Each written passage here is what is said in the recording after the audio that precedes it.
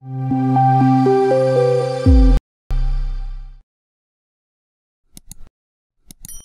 well as learning any new thing that comes to my way. And as I believe that many people remove.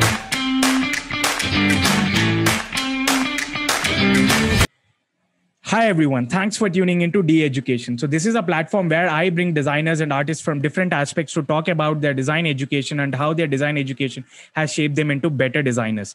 On this episode, we have Srinjal with us. Hi Srinjal, welcome to De-Education. Hi Tej, really wonderful to be here with you. So you're doing a really great job, man. Bringing more awareness about design education. So lovely. Thank you so much, Srinjal. So how was your day? So it was really awesome. Went well. That's great, Srinjal. So If you could give a brief about yourself to our viewers out there. yeah, sure. Hey everyone, this is Srinjal Jain. So basically, I am a freelance illustrator, and before this, I was working in Infosys as an experienced designer. So coming to my interests, I'm more passionate about sketching people's stories and making them a very colorful, gift product where I get an immense response when they open up that gift, and those memories stay with them forever. So basically, I'm more interested and more inclined towards art and research as well. So UX helped me to grow in my art career as well. So I would say both go hand in hand. And coming to my personal interests as well, I'm more interested in learning new languages. Coming to coming to art, I my style is kind of a very decent watercolor and very light colors I use, which is which gives me very cool feeling. And even the people who receive the artworks, they say it's really wonderful how they feel. So I'm more passionate about learning new languages as well as as well as learning any new thing that comes to my way. And as I believe that many people remove L from learning when they start earning. And I think I kept managing and kept that L stable so that the growth never comes to a stop for me. Thank you so much, Srinjal. So what was your journey into art and sketching? How did you start? So it was basically from my eighth standard, I guess. I was more into sketching, and I used to sketch every time. So my mother pushed me a lot.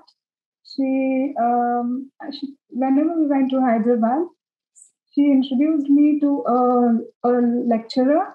He was an art lecturer from a university. So I most of my summer vacations from then were spent there itself in Hyderabad.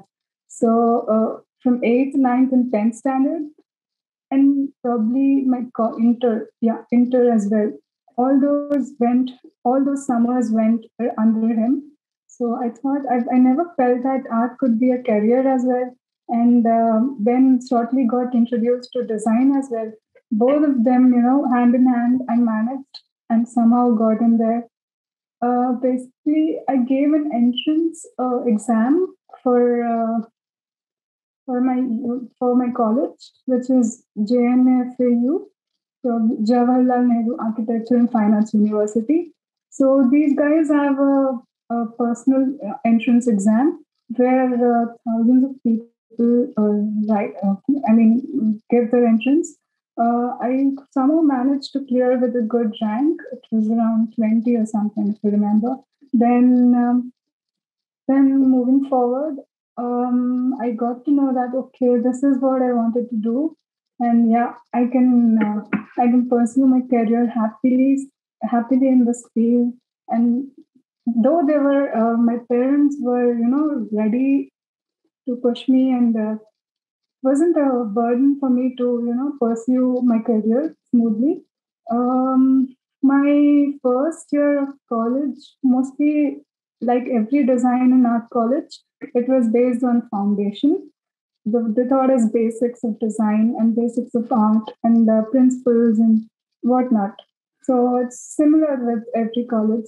Then I started I started learning more by my personal experiences rather than college, I would say. Since it was an open gate university, I preferred moving out and staying to get. I preferred learning more through my experiences. Like in first year, I remember I just took up one project from an ad agency. They found me skills that appropriate, and I just gave them with the best I could. And that's how my career, started, and I gained a little more confidence in that. And after college hours, during my first year, I used to go to a Montessori school to teach kids. So 2 hours of the session was really wonderful, and I just continued for around 6 months. So after college, I had to continue with teaching, and after that, those sleepless nights of assignments. Oh God, everybody knows that. So during my second year, yes, second year, we learn a lot. We grow during our college days. We learn to make new friends, and I luckily made a group. But I was mingling with everyone, knowing their cultures, how do they live and all. But during my second year, I made a really good friend. She's Vidya. We were kind of working friends, I would say. We used to roam around in the city, know about the city rather than stay in college, because art is what freedom, and we loved the freedom we got in the college, which helped us in nurturing ourselves through our own experiences. So when we came out, we used to always roam around in the city and sketch a lot. So that was the main, I would say, main experience that I had, which was we never wasted a lot of time.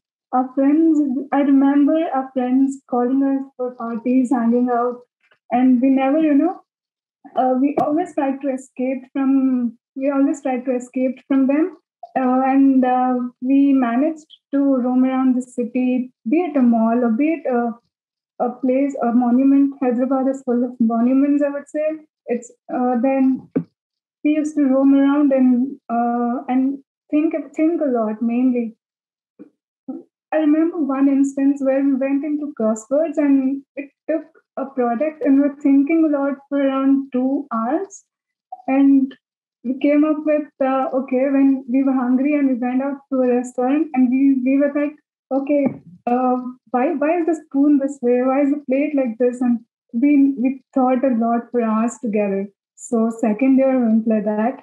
And in the second year, we backed up a project on. I got an opportunity, I would say, where me and my friend, both of us, worked for a docu-fiction. It was an award-winning docu-fiction movie uh, for a social cause, which was based on a farmer suicide. So we were hired as a storyboard artist. We were hired as a storyboard artist, but we never knew how storyboarding works. So I would say we just went with the flow and we accepted. The director thought as storyboarding, I would say. He was more kind and polite to teach us every aspect of storyboarding, and that's how we learned a lot. So after that, I got one more opportunity of teaching in a school. So teaching kids is not so easy. I would say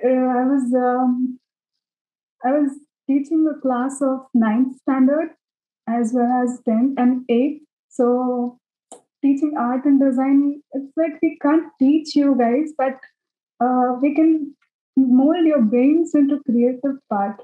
Like we can make your thinking process more strong rather than teaching art. So I focused on that area. So my whole academic year went there. I mean, I was a part-time teacher during my third year, and I also learned a lot from my students. I would say every student came up with new ideas and new artworks and new concepts. I would say it's more of we learning from them than they're learning from us. So moving forward, during our third year, during our third year, we started this we started this main project where we were assigned to give out our best, and we had to build up a perfect album, I would say. Not It's not a thesis, but it's a main project. So I chose to, I was more touched to social causes back then and now as well. So I chose to design an advertisement and for an application which was based on soldiers' families. Uh, anyone, how can anyone donate to the martyred soldiers' families? So basically, that was my concept, which I worked on. So I, that was when I got in touch with UX and UI. I would say it was really wonderful when I worked on work. I researched a lot for that. I focused on research mainly, and also the apps, the existing apps back then. Uh, and somehow I managed, I self learned everything and managed to create this project. And moving forward, yeah, we one fine day, as I told, me and my friend used to stay roam around in the city. We got a call from a company saying that they need live illustrators for their exhibition at High-Tech's exhibition center. So we just, we never told no to any opportunity that came ahead. Somehow we told, okay, we will do it, but we weren't sure what was our work there. We somehow managed, and by the end of the day, we got to know that it was a wonderful opportunity for us to express our artworks. We were hired for 3 long days for 10 hours at the exhibition center. It was a lab company. We never knew even they would require us. So I would just say that art has immense opportunities out there. So anyone who's willing to pursue, please move ahead, please move forward, and don't look back. So, so that project, was a bit challenging, as you have thousands and thousands of people in the exhibition staring at you, as well as the foreigners and the local people as well. They come to you, and when you have to create a product, you know, you have to. They had their products ready. We just have to sketch them in a very creative way in front of everyone. So we used to sketch around 10 to 15 illustrations for the whole long day, and present in front of all the audience who was roaming around. So it was a good experience back then. Now, yeah, after this, we randomly checked in the internet and thought, okay, our college is not going so well. We did everything possible, and now it's like we are tired. What to do next? So we just one fine day she called me. I'm giving an interview, Srinjal. Are you interested? I said, okay, we can give a try. So she took me along with her, and the company, it was a product-based company. So somehow moving forward, on the day of the interview, we were waiting in the lobby, and to our astonishment, we found our seniors who passed out. We found a senior sitting there. We were like, we just came for an interview for a random experience because we haven't completed our degree, so nobody would rather give us a job. So we went with the flow, and we just thought, okay, let's give the interview. We knew that we wouldn't clear mostly because our seniors are our competitors. So somehow we gave the interview, and coming when we cleared the test, we got to know that it was it was kind of guilt for us because we took away their job where they were in need. But then, okay, we thought maybe we were deserving it or something. Then, to our surprise, we both got hired there, and we were working while we were giving our exams in the college. We had a good bond with the team there, and that's when we got to know about UI and UX. So they pushed us, the head there pushed us a lot, saying that you guys have more potential. So please kindly work on your skills and just keep focusing on your self growth. So we find many guardians and many godfathers in our journey. So I would say I have many godfathers. Um, Not mentioning one, I've really faced many supportive systems where people pushes a lot. So, he was a person who pushed me and told that you have that potential, but you know you're not more sure about yourself. So that's when I got to know. Okay, let me give a better try, and I just move forward. And during the placements, I tried my best and I got into Infosys. So it was like a first time. It was the first time when Infosys came to our college, and I was not sure whether I should apply for the job or continue with my freelancing. But somehow I thought, okay, let's give it a try. Again, I went with the flow, and both of us got through. And this was a wonderful experience, I would say, of my whole art journey. Coming towards, I recently worked on many I would say I recently worked on many personal projects where I focused on more of design thinking, and as well as more of illustrations as well. So since beginning, I'm just focusing on these two. So I would say that many people during these pandemic days, the last year of COVID, went very. Uh, People used to enjoy with the families, and I was very busy in the home, and meddling with 3 4 projects. I got a very good opportunity for helping out nurses, where it was a US based project, US based company where they hired me for design thinking and as well as the UX process, many other UI solutions as well. So I was mainly focusing on the how nurses manage their time during pandemic, as because they feel very restless. So it was mainly how they manage the shifts in different hospitals. They had this whole project where they focused on maintaining the timetable of each and every nurse. So it was a wonderful experience with them as well.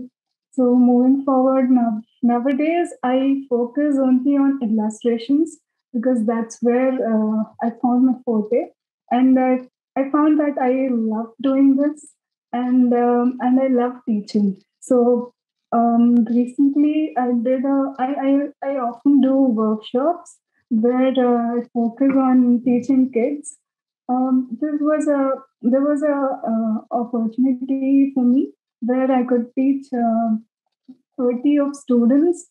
They were I guess often, not exactly often. It was run by an NGO where I had an opportunity to go and conduct my workshop there. It was basically a coffee painting. So this I just love teaching and being with kids, and as well as making memories for people. That's all I would say. Just focus on your gut and it will work. Just go with the flow. Thank you so much, Srinjal, for taking us through your wonderful journey.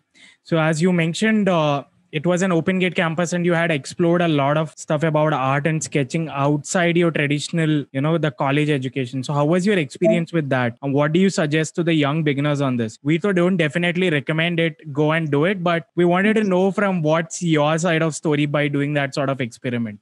Okay. So I would say when people, have that passion inside them to go out and explore themselves, they would learn more because practical training impacts a lot rather than sitting and sitting and staring at the paper inside the closed wall. So when many artists have an art block where they face a lot of issues for inspiration. We all need inspiration to start up any project. So I would say take a break and go around the city. Okay, if it's not possible right now, maybe later. We can just give a creative head a break and go out, roam around because we have many weird Indians and lovely people out there to get inspiration from. So I would say practical experience impacts a lot. Just just open up your mind and don't limit your thoughts because sky is the limit, and that's all I would say. Thank you so much, Srinjal. So you have been teaching these kids a lot about sketching and all, visiting various schools and other things. So what was your Yes, yes. experience in doing that voluntary thing, and how do you communicate this to the young creatives to participate in such sort of early, art evangelism? So I would say many people, have that creative gene inside them, but they are not exposed to. So when they attend such workshops or explore themselves, they get to know a lot about themselves. And art doesn't only help in their creativity or their art, their mindsets. It also helps a lot to focus on themselves and become a better person. Moving forward, we never know which student comes up with a very brilliant idea. We never know anything. So I would say many students, have that potential in them. It's my experience. I would say that I mainly noticed that students, the next generation has brilliant, amazing ideas in their heads, and they're very curious to learn. So so many people are moving towards design.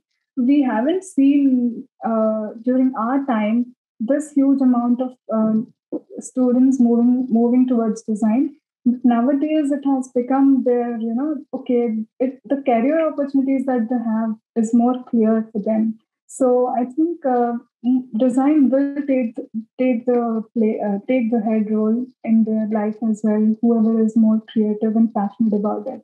That's really wonderful, Srinjal. And also the viewers who are watching it, if you guys are in and around Andhra Pradesh, you could reach out to Srinjal for such Of course. voluntary things. Like presently we can't do, but definitely after post COVID, you guys Yes. all should connect together and do such sort of great evangelism for these early young kids. So Yes. Srinjal, let's talk about your freelance aspect and how was your shift from, working at a design agency and then now running your own businesses. How is all these things going around? And with this pandemic like situation, what's the impact that it has created on you? So I would say it is a win situation for me because I design illustrations for gifting. So since people can't buy a gift and buy a gift from a mall or buy a gift from a store and give it, I took this opportunity and turned gifts into digital products. So that's where this boom started. And this this marriage season, many people approach me for their wedding cards and wedding videos. So it's more of a win to me. Pandemic has given me more opportunities to back up, and I focused on my skills and grew and somehow managed to run my business well. And I kept myself busy with many projects as well as learning as aspect as well, so that I managed to stay with the market market. So that I managed to stay with the the market value and market standards as well. That's all I would say. Thank you, Srinjal. So, like, as I know you, like viewers, Srinjal know almost like 8 languages. So, Srinjal, if you could take us through this wonderful passion of yours of learning new languages, and how did it shape you as a better artist or designer? Okay, so it started with my living area. I would say I was, I'm from Rajasthan, but I'm living in Andhra Pradesh. So I of course know Hindi, English, and Telugu as well. Then since my family, one of our first cousins are Gujaratis, so I know Gujarati and Kutchi as well. So then I had a passion of learning some more something, be it any language or be it anything, whatever came my way. I thought, okay, I would take up and learn. So I had this free time during my third year of college, so from 3 o'clock, from morning 6 o'clock to 10 o'clock. So I enrolled in the French language course, and then I got to know, okay, art, Paris. I already knew that Paris is a head for arts, but they teach us more about the cultures there. So I enrolled in a course in Alliance Francis as well as in Ramakrishna Math. So I learned a lot about their cultures, and that's how I shaped everything and turned into a better artist as well, knowing their cultures. How do people enjoy art there? And somehow I managed to learn sign language lastly, where I don't know why did I learn that. I had a I had more concern for social causes, I would say.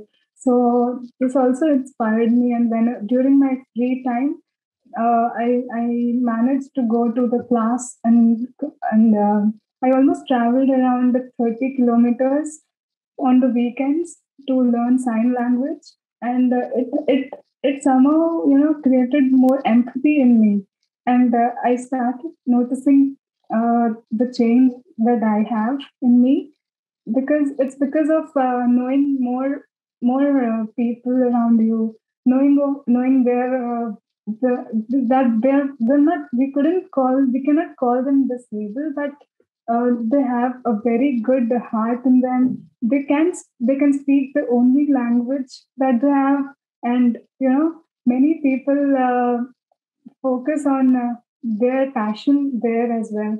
So there's an institution in Hyderabad, uh, DEF. So this is the place where I studied sign language. They taught us the deaf and dumb people taught us sign language. So I would say I couldn't have a better experience than this. Every person there was immensely talented. That's so wonderful, Srinjal. Thank you for sharing this wonderful piece out there so that people who are interested could really go and learn all this. So let's conclude this show by you comparing yourself with Srinjal when she was quite young and she doesn't know what exactly was art and design, and comparing you now with all these wonderful experiences that you had.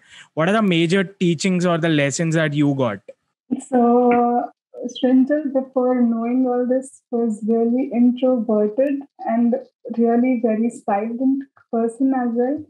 I never came up and spoke like this in any platform, not even to my community. I was very silent kid. So after moving out from my place and after exploring a lot, this helped me shape myself as an independent individual. So I would say, just come out of your comfort zone and explore yourself, because the changing generation is really, really, really immense, and we have to we have to, build ourselves more stronger to face anything that comes ahead, and we become a very self-independent person to live our life happily. Thank you so much, Srinjal, for sharing all these wonderful insights with us. We are looking forward to host you again. And I know it's a debut of yours, but you had spoken wonderfully, and I hope it inspires a lot of people. Guys, I'll be attaching Srinjal's Instagram handle so that you guys could DM her.